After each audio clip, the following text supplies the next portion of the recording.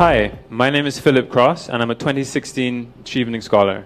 I studied international law at the University College London, and I'm an attorney with 10 years' experience in the environmental sector. At the 21st Conference of the Parties to the United Nations Framework Convention on Climate Change, or COP26, the international community adopted the Paris Agreement and resolved to limiting global warming to well below 2 degrees Celsius and pursuing efforts to stay below 1.5 degrees Celsius above pre-industrial levels. The 1.5 degrees Celsius target was hard fought by small island developing states like Jamaica as part of the alliance of small island states in the negotiations of the agreement. For us, exceeding the 1.5 degrees Celsius target presented an existential threat and demanded greater ambition from developed countries who had already benefited from their exploitation of the environment. The importance of the 1.5 degrees Celsius target was also confirmed in 2018 with a special report of the Intergovernmental Panel on Climate Change, or IPCC. Sadly, the United Nations Environmental Programme Emissions Gap Report in 2020 revealed that existing commitments remain seriously inadequate and put the planet on course for a trajectory of warming of 3 degrees Celsius above pre-industrial levels. Then, in August this year, the IPCC warned that the 1.5 degrees Celsius target will be beyond reach without immediate, rapid, and large-scale reductions in emissions in a report that has been described as Code Red for Humanity by the Secretary General of the United Nations. Several nations, including Jamaica, have now submitted new or updated climate pledges and will meet again at COP26, set for October in Glasgow. The Conference of the Parties, or COP, is where important decisions of an international agreement like the Paris Agreement are made, and a lot can be achieved there. However, given the lack of progress so far, one may wonder why a document which relies almost entirely on mandatory reduction targets can be expected to avert catastrophe. This presentation will focus on why the gentle approach of the Paris Agreement may still represent the best approach to resolving the climate crisis at this critical juncture. It will focus on some key aspects of the agreement, and I hope that by the end of it, you will have a good understanding of the role the Paris Agreement plays in fighting climate change, and the importance of ambition, transparency, and international cooperation in achieving these goals. So a brief disclaimer before I go on. The views that I express in this presentation, they're my personal views, and they don't necessarily reflect the views of any other entity. And moving on. What is the Paris Agreement? Well, the Paris Agreement does not force states to reduce the emissions by a set amount in order to achieve the 1.5 degrees Celsius target.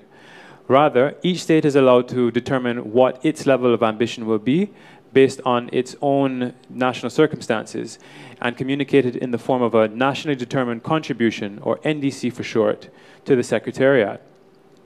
While an implementation and compliance mechanism is established under Article 15, it is defined as being facilitative, non-punitive, and non-adversarial.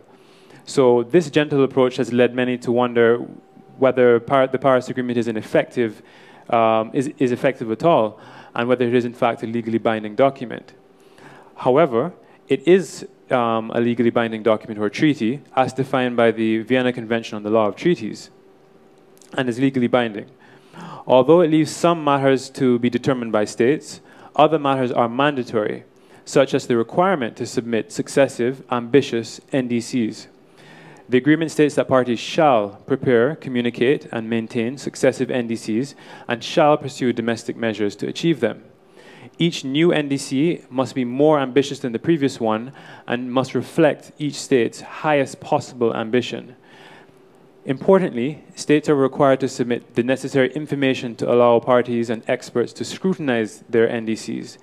And they must be informed by the Global Stocktake, which is a mechanism that periodically reviews progress on achieving the climate objectives. This means that the NDC submitted by states cannot represent empty promises. Jamaica updated its NDC in 2020 to conform to new guidelines that were developed on clarity, transparency, and understanding agreed to at COP24 in Katowice in Poland. The NDC of Jamaica now incorporates the issue of land use, change, and forestry into its commitment. Now, forests are important as they help biodiversity, and they're also a natural means of containing centuries worth of carbon dioxide, as recognized by Article 5 of the Paris Agreement on what are referred to as carbon sinks. Conserving ecologically important forests like the Cockpit Country and the Blue and John Crow Mountains in Jamaica therefore can play an important role in the overall objective of the agreement. Jamaica also agreed to reduce its emissions from the energy sector, both in terms of production and in terms of consumption, within its NDC. However, as a developing country, it is recognized that the ability of Jamaica to achieve these targets is dependent on the assistance that can be provided by the international community. And this is highlighted in the agreement, in the Paris Agreement itself. So having considered briefly the nature of the Paris Agreement, it's important to return to the question of how big the problem really is. I briefly mentioned this in my introduction. However, the first global stocktake is actually set for 2023 and is still therefore some distance off. So the 2020 UNEP gap report that I mentioned provides a good early benchmark for the challenge ahead. The report of UNEP in 2020 sought to assess the difference between NDCs that had been submitted thus far by states and compare that to what would be required in order to achieve the 1.5 or even the 2 degrees Celsius objectives of the Paris Agreement. And it refers to this as the emissions gap. But a key finding of that report was that in order to achieve the 2 degrees Celsius target, the ambition of the NDCs so far submitted would have to be increased threefold, while the 1.5 degrees Celsius target would demand a five-fold increase of ambition. And as such, the planet was currently, at the time of that report, on a trajectory to at least 3 degrees Celsius of warming. And it also noted that even with the reductions in emissions due to the pandemic, this benefit would only be short-lived if countries decided to pursue very aggressive economic recovery plans. Then, the contribution of Working Group 1 to the 6th assessment report of the IPCC, because the IPCC releases periodic reports every few years. So the 6th report came out in August, and this report created further panic in the international community. It confirmed what climate scientists had been saying for decades, but now with even more certainty. And it demonstrated that a lot of the fears that had been communicated were now being realized and were irreversible for centuries or even millennia. It noted that anthropogenic or man-made global warming was unequivocally taking place, and it noted that with virtual certainty, the increase in extreme weather patterns that we've been seeing in terms of forest fires, flooding, hurricanes, and the increasing intensity of hurricanes, that this was virtually certainly due to man-made climate change. It said that the melting of the ice caps and the increase in sea level rise would be irreversible for centuries to millennia, but it provided a small glimmer of hope by showing that the 1.5 degrees Celsius target that we had reached for is still within reach, provided that the deepest emissions scenario that they examined is actually followed through. So with such high stakes, the question is, why not force states to reduce their emissions in order to reach the targets of the climate agreement? However, it has been said that the legal bindingness as a feature is not necessarily the silver bullet of international cooperation that many might believe it is. Binding obligations take longer to negotiate. They reduce ambition as parties are less willing to commit to things that they are to be legally tied to. And it sets issues in stone despite changing landscapes. With climate change, we've seen over time how the issue and the seriousness of the issue has increased. As such, it is much less likely to foster the cooperation that is required for success. And this is precisely what occurred in the predecessor to the Paris Agreement, known as the Kyoto Protocol. This document was adopted in 1997, and possibly due to the issues mentioned before, it took 7 years to enter into force. It set mandatory emissions targets for developed countries only and imposed penalties for non-compliance. This approach may have limited the ambition, as parties would have been unwilling to set targets that they would then subsequently not be able to achieve. And developing country emitters such as China and India, who although they are developing countries, are major emitters, they had no binding obligations under the agreement. And so the United States viewed this as being an unfair state of affairs and refused to ratify the convention. And then Canada in 2011 realized that it wasn't going to be able to meet its emissions targets. And so rather than face the penalty that would come as a result of that, they decided to withdraw from the Kyoto Protocol. Now, in contrast, the Paris Agreement is strategically set up to encourage all parties to put forward their highest possible ambition. A repeat of these events today would almost certainly ensure that the 1.5 degrees Celsius target would not be met. So, what can be done?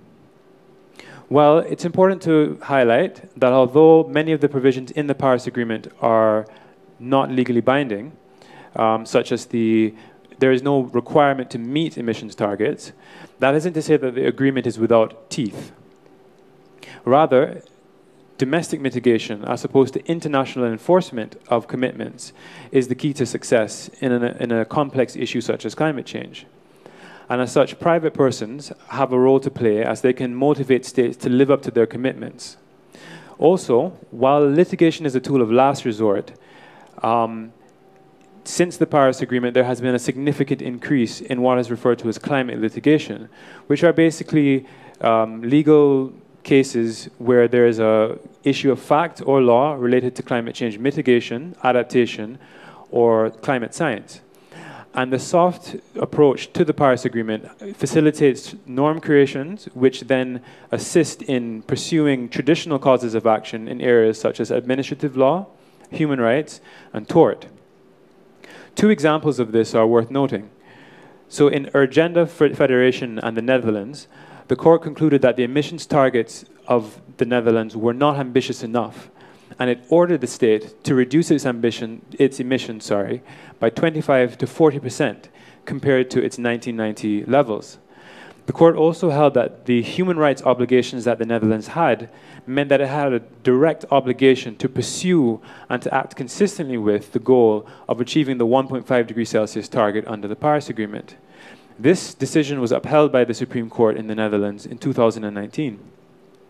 Then, in Future Generations and Ministry of Environment in Colombia, the plaintiffs, which were a group of young persons representing diverse areas of Colombia, they argued that the government was not doing enough to achieve the commitments it had already made under the Paris Agreement to reduce deforestation to net zero by 2020 in the Colombian Amazon. The court agreed with them and held that the failure was a violation of the climate's human rights, as well as the rights of future generations of Colombians. And very strikingly, it declared that the Amazon was a subject of rights. So, at COP26 in Glasgow this year, parties will now seek to settle implementation rules under the Paris Rulebook relating to transparency, which is under Article 13, and carbon markets under Article 6. Other issues will also be high on the agenda, which are very important to developing states like Jamaica, including clarifying what is meant by the global goal on adaptation in the Paris Agreement and delivering on a $100 billion per annum, $100 billion US dollars per year climate finance commitment that had been made by developed countries in 2009 in Copenhagen. However, ultimately, the meeting will represent another opportunity to increase ambition and to realign global efforts to limit global warming to 1.5 degrees Celsius. So, considering the two cases, Urgenda in the Netherlands and Future Generations in Colombia, we can see that even though the Paris Agreement doesn't set binding mitigation targets, it nevertheless creates enough of a foundation to allow private citizens to take legal action to ensure that, one, states take the necessary action to pursue their climate mitigation targets that they've set for themselves, and two, that they set mitigation targets that are ambitious and that represent the highest possible ambition. And therefore, the Paris Agreement in this way is able to stimulate more ambition from states than its predecessor, the Kyoto Protocol, which instead causes states to be less ambitious to avoid legal action. So, with this in mind, at COP26 in Glasgow later this year, parties will seek to implement further rules to clarify them under the Paris Rulebook relating to transparency under Article 13 and carbon markets under Article 6. Other issues will also be discussed, which will be very important to developing states like Jamaica, including clarifying what the meaning is of the global goal on adaptation and delivering on the $100 billion per year promise that was set in 2009 in Copenhagen. Ultimately, however, the meeting in COP26 in Glasgow this year will represent another opportunity for states to increase their ambition and to realign their goals to achieving the 1.5 degrees Celsius warming target set by the Paris Agreement. Thank you.